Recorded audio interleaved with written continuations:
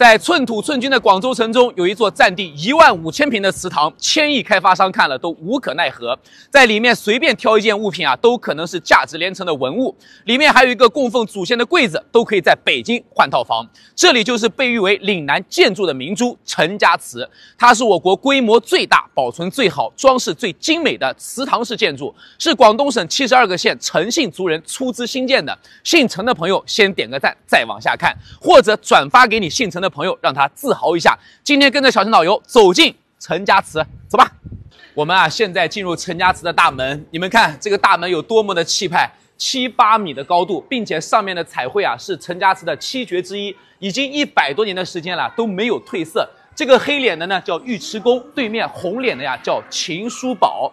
大门的屋檐下面可以看到非常多技艺精湛的木雕，它就是陈家祠的第2绝。在这里每一件木雕都充满了生命力，真的佩服那些木雕匠人，能将一块普通的木头变成精美的艺术品，并且每一件都是独一无二的。你们看那边还还原了当时曹操在铜雀台上看比武的场景，他的2员大将许褚和徐晃为了一面象征荣誉的锦袍在大战的场景，每一位人物的刻画都活灵活现，生动形象。走，再逛一逛，走吧。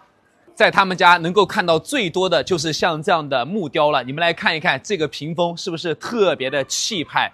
这里的每一幅木雕都是技艺精湛，浑然天成，韵味十足，出神入化。我已经想不到更好的词来形容它了。不仅雕刻的技艺好，并且每一幅都蕴含着一个美好的寓意。比如说，你们来看一看这个木雕，它猛的一看就是一个福字，祝福就是祝福的谐音。如果你把它分开来看，这边是一个草书的多，这边是一个草书的寿字，代表的是有福有寿，福寿双全。大家可以打出4个字，福寿双全。并且的话呢，上面还有仙鹤，代表的是长寿的一个寓意。但是你会发现它的竹子上面有很多像这样的空洞，因为呢它是一个老竹子，虽然它是老竹子，但是它上面却长出了新叶。老竹冒新叶，代表的是青春焕发，也可以说是大器晚成的一个寓意。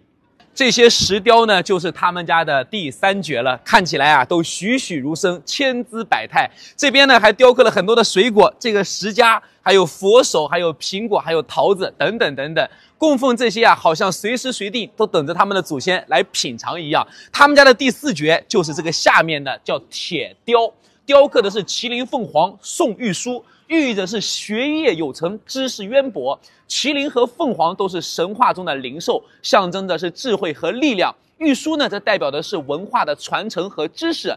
因此麒麟送玉书也可以作为对学子的美好祝愿，希望他们的子孙后代能够学业有成。大家可以打出4个字，金榜题名。抬头我们就可以看到他们家的第5绝了。这个屋檐上面这些叫做灰雕，上面有人物、动物、花卉和山水。它是用草木灰烧好了之后，加上糯米粉和颜料，一层一层的涂上去。它不仅仅是为了美观，而且这些灰雕还起到一个非常大的作用。夏天广州岭南地区呢非常的潮湿，又很闷热。那么这些灰雕呢，它既可以吸收很多的水分，也可以吸收很多的热量，在房子里面你会感觉非常的凉爽透气，简直就是天然的空调一样。这里呢，就是整个陈家祠当中最重要的地方，叫聚贤堂。整个家族如果有重要的会议或重大的事件呢，都会来这地方商议。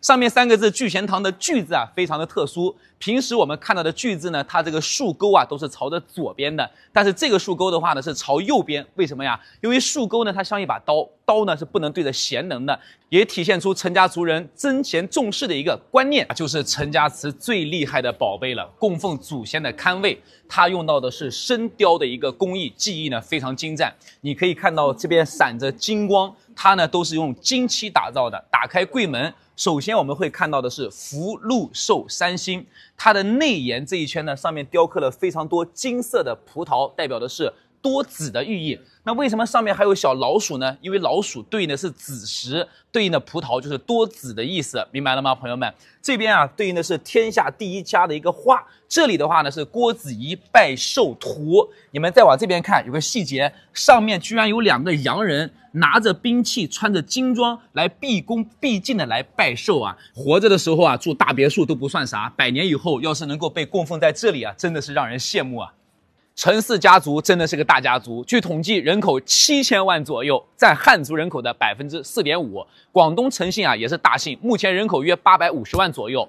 陈姓是广东人口最多的姓氏，比第2名高出了200多万人。在海外陈姓也非常多，5000多万海外人口当中有一半是姓陈和姓林的，所以说又有陈林半天下的一个说法。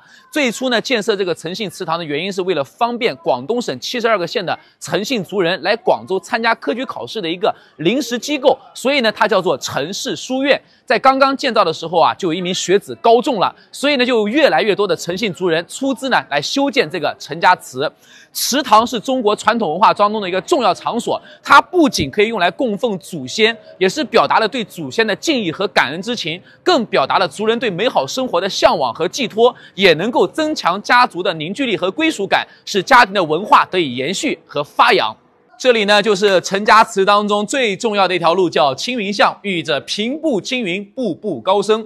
抬头往上看，有一只倒挂着的蝙蝠，还有一个花瓶，寓意着福到平安。小陈导游在这里祝愿大家都能够步步高升，福到平安。关注我，下一期带你们走进武术之乡佛山，带你们去看看黄飞鸿的故居。我们下期再见。